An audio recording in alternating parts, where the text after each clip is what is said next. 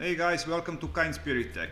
So today I'm going to teach you a few more tricks in order for you to master this textual file type conversion, especially in regards of latex files.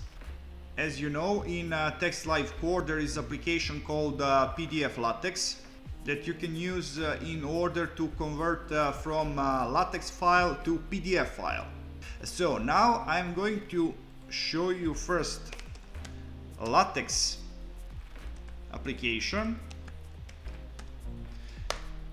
Okay, let me show you what we got. So if we use a latex application, we are going to convert a latex file into DVI file.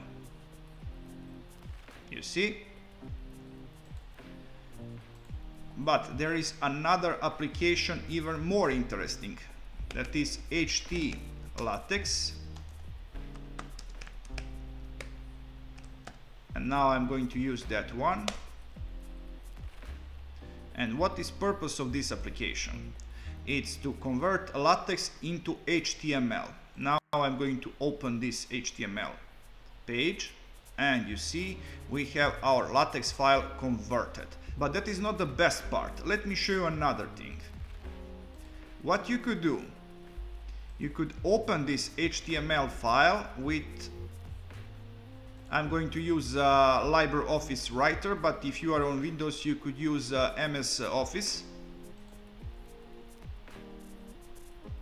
So with LibreOffice Writer we could actually open HTML file, and now we are going to edit that very same file like any other textual document. So I'm now going to add one more paragraph. And I'm going to save this as docx. Let me check. Yeah, that's fine. Save. Going to close this. And now you could operate with this test docx in the same way. But that's not the best part. Let me show you what we can do now. And now I'm going to use pandoc docx, and I'm going to output that into back to latex. So now I'm going to reverse process. I'm going to turn from HTML back to latex. And let me show you the result. You see, and now we could compare. I'm going to open this right. You see, this is an original latex file, and this is what we got after conversion. As you see, almost all of formatting is gone. As you probably imagine, this is not the best thing to do.